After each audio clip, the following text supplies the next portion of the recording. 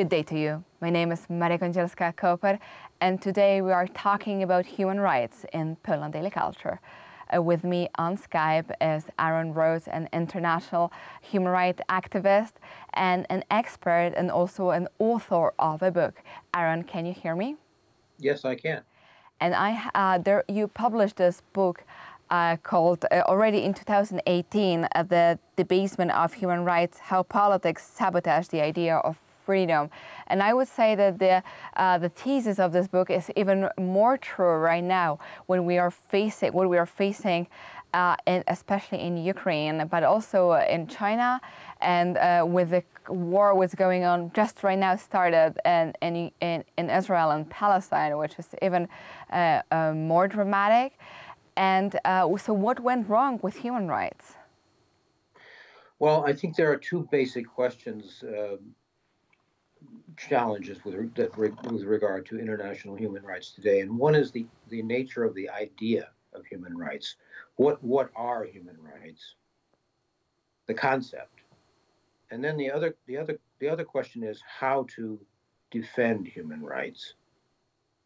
And the book that I wrote, which was published in 2018, is really about the concept of human rights. And in this book, I talked about the idea of economic and social rights.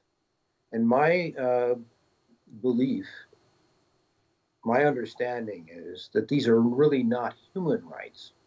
They are rights that are provided by the state. And I'm not saying these are not important, because modern industrial societies have to provide services to their citizens. But to call them human rights is very damaging to the idea of natural right to liberty, because that is something that can be objective. These natural rights don't require the state to do anything. They require the state to not do something, to restrain itself from interfering with liberty. Whereas economic and social rights depend on the state. Natural rights, the right to freedom, the right to freedom of conscience, freedom of expression, freedom of association, these basic liberties don't require state programs. They require the state to respect the freedom of the individual, whereas economic and social rights require the state to take money from some parts of the population and give it to others. These are redistributive rights, and they are rights that really increase the power of the state, whereas natural rights are rights that constrain the power of the state. And the problem today in the international human rights system is that collectivist,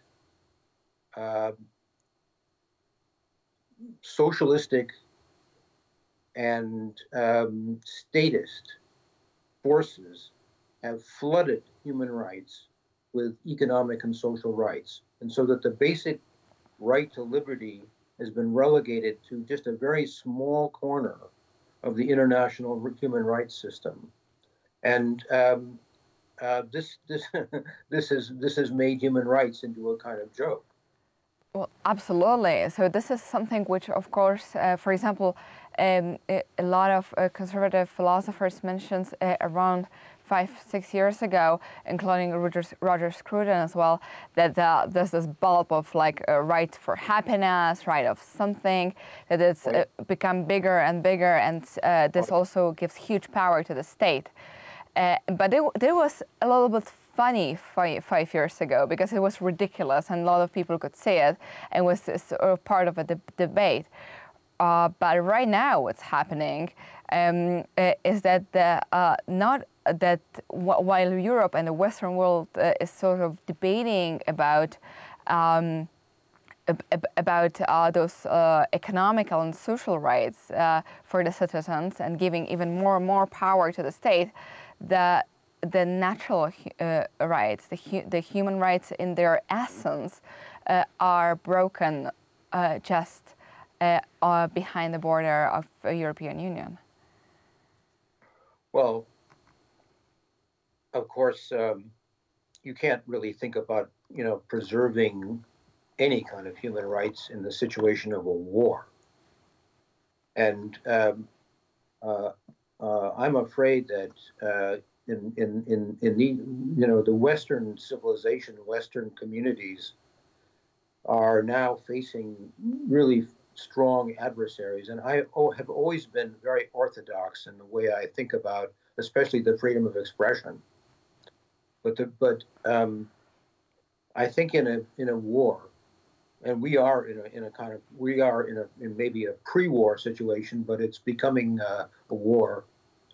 The situation is survival of our way of life, of our civilization, and of our basic institutions and our communities and families. And so in those situations, I mean, you can't expect every human right to be respected. Strategic questions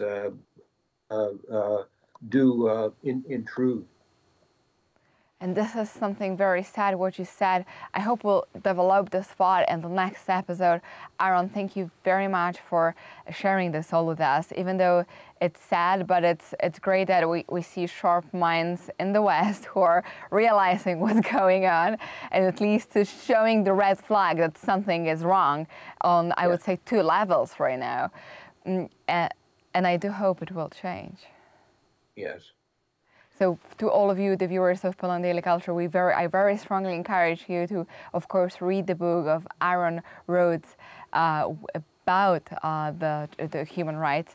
And of course also to check what's going on right now in the reality, and especially Ukraine and Europe, just to realize, because the information is so important, and the good understanding of what's going on around us. And thank you for watching our show.